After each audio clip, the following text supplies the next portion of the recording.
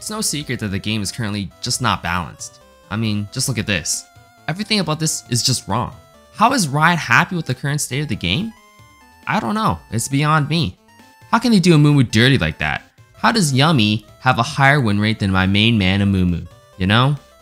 It's criminal that we're getting patch after patch and nothing is changing.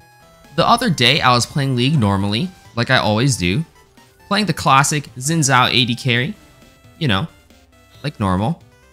Man, shit, let me tell you, it was not balanced. It sucked ass. I got so desperate, I was even thinking of playing Xin jungle. Now how crazy would I be if I had actually started playing Xin in the jungle? That'd be nonsense. Good thing I didn't have to though, because there are 4 other champions on my team that could jungle. You know, the normal junglers you normally see, like Lee Sin, Master Yi, Graze, and Senna. Now let me preface this by saying I love this champion.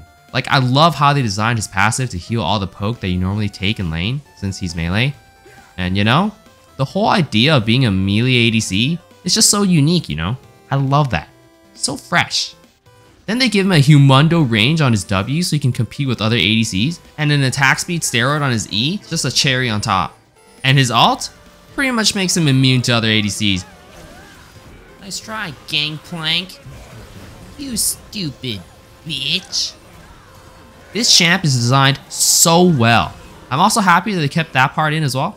You know, dying in 1 second is my favorite thing about ADC, so I'm always glad to hear that it's still in there as well. Fuck you, Gangplank. But despite how well designed he is, unfortunately, with the current state of the game, I cannot recommend Xin Zhao as an AD carry in the bottom lane.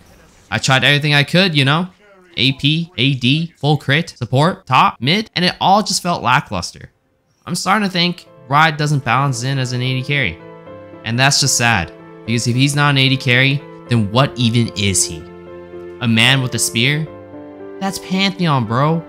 Which is why I feel Xin Zhao has lost his identity. Thanks, Riot.